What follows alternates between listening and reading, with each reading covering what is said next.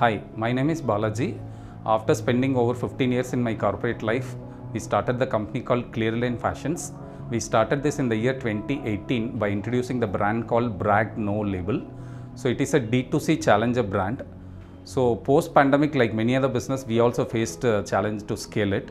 So we kind of pivoted from B2C to B2B, wherein we started working with large corporates like Aditya Birla Fashion, Arvind, USPL, Wrong, Fab India, etc.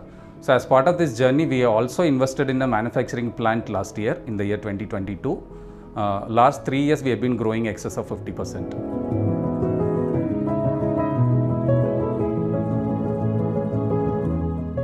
With KredX, we started in the year 2022.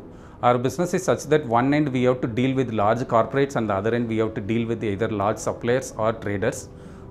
We have to pass on large amount of credit to our customers. At the same time, we get limited credit from the supplier.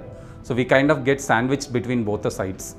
So that's when we explored KredX. So with the help of the invoice discounting tool, we are able to draw the money faster and deploy back in the business. So that's where KredX really helps.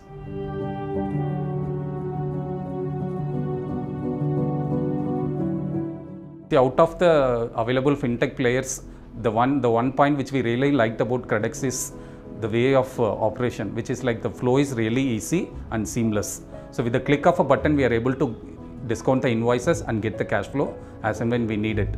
Also, as a user, I have complete control over the cash flow with absolutely no strings attached.